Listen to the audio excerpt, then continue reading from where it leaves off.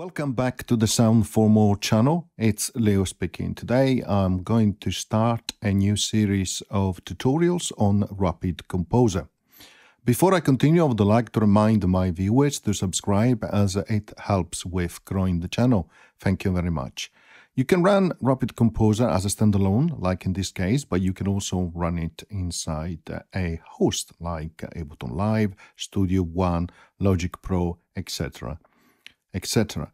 So what is it? Well, it's an amazing tool which allows you to create fantastic composition. You can create rhythms, you can generate bass line, chord lines, etc., etc. There is so much that you can do.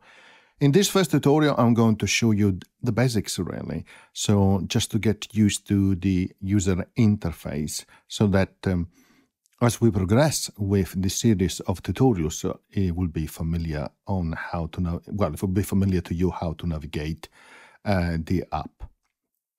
Okay, I'm running inside a MacBook, and as you can see, this is the interface that will be presented to yourself when you run it the first time. There is a lot here. So starting from the top here, it says composition. Oops, I just, let's minimize it. Okay, let's minimize the top bar. It says composition there. You can go also to phrase editor. You can go to a melody editor. You have a lot of different options, including, for example, a Midi import. Here is where you have your settings as well. And then again, you can find also sub menus, like in this case, you are on the setting, but you can see the audio, the plugins, the sound fonts, and it comes with some sound fonts which you can use, of course, for your composition, your setting for preview, location, etc., etc. So there is quite a lot. Well, let's go back to composition. Now, at the bottom here, you have the usual transport control. So you can go back to the beginning, the end, you can stop, you can play, record, you can go on a loop, you can activate the metronome. So when you hover your mouse and you wait for a bit, it will give you also a bit of help. So in this case, it will say stop playback, jump to the beginning if already stopped. Right click for panic. So you can right click and it says panic or sounds are muted. Now, when you actually hover your mouse and you see an arrow, like in this case, pointing down, it means that there are other options. So in this case, if you click on it, it will activate the looping. So in order to access the additional option, right click with your mouse and then you access the other option. Similar to here, you can activate the metronome like so. And if you right-click, you have access to the additional options for the metronome, including the instrument that will be used, which in this case is also a sound font, which is really nice because you can change that sound font as you like for your metronome. So really nice. Here you have access to your where you are in terms of the timeline, which you can also change. And it's quite interesting as you click and hold and transform it into this cursor, so you can move up and down, and you can see the cursors in the middle, which actually is also moving. You can click on here, you can have access to, for example, to give it a different name, like so. You have different options. Okay, so this says it's part 1. Here you can change the type of chord, the root, the scale here if you want to do so, the bits per minute, the bits per measure, and then you can go into additional settings here as well. Then progressing here, you have, if you click in here, you can have access to create a new composition, open a new one, a recent one. There are so many different options. You can import a MIDI file, export it as well, export it as a WAV file, as an AIF file as well. Really a lot of options. Here you can click again, you can add an instrument, an audio track, a folder track, a track from a template. So as you can see, you have a different option. You can see also the shortcut as well. And then clicking here again, you can go to phrase editing, note editing. You can see the shortcuts on the right hand side. You can adjust the snap here, the grid, the preview if you want it on and off, the phrase transposition, which you can go by note, phrase, octave, and the phrase rescale, which is, resize, which can go by scale, repeat, sustain, and regenerate. And here is you have your main view when you can create your chord, your progression, etc., etc. You have access to these timeline. You can click on the plus sign here to expand it.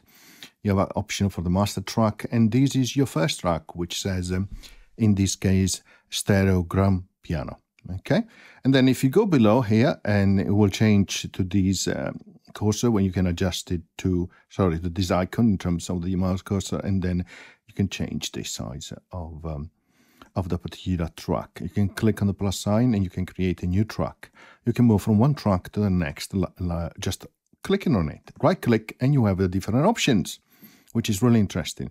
So this is where you have general option, variation, Midi, etc., etc. It's quite interesting. On the general, you have a lot. And under here, instrument, for example, if you were running it as a plugin, you would have access to host as well. But in this case, for example, let's load, for example, Pigment, and it will load Pigment as an AUV frame. And if I click Edit, it will go inside that Pigment plugin. So you can do a lot of different things. You can mute, you can solo, etc., etc., and you can go to additional settings as well for the track, where you can remove it, duplicate it, etc., etc. When you finish, click on the X to exit. Of course, you can select like so. Okay, but then on the right hand side here, you have a menu which allows you to select the phrase, rhythm, scale, chords, etc., etc. So let's stick to scale and let's go to example down here, and let's select, I don't know, actually a synth, and then click and drag and drop in one of the track like so. And now let's go back to the beginning and click play.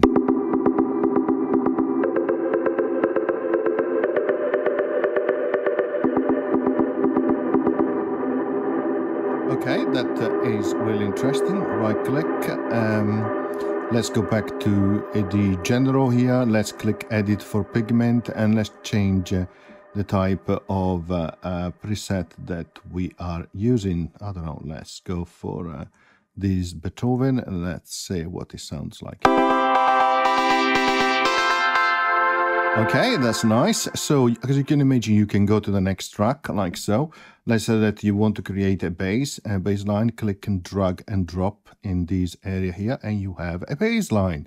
Right, and then right click here on this track, and then select, for example, an instrument, which can be also sound fonts, all right? Or you can choose from different instruments as well, which have been detected. So in this case, let's go to OBXT, and let's click Edit. Then let's click on the menu here. Let's go to the banks, and let's select the bass one, and let's click play.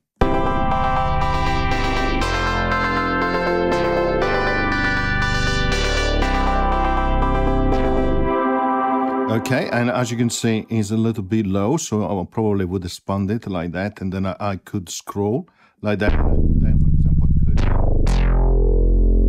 move up and down as I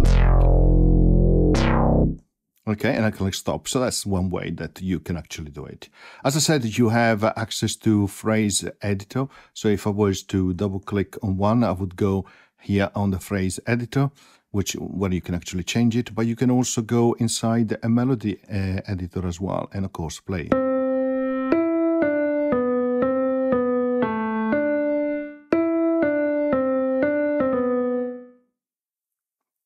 And as you can see, you can regenerate, randomize. There are so many controls that I will explain as we go along the different tutorials.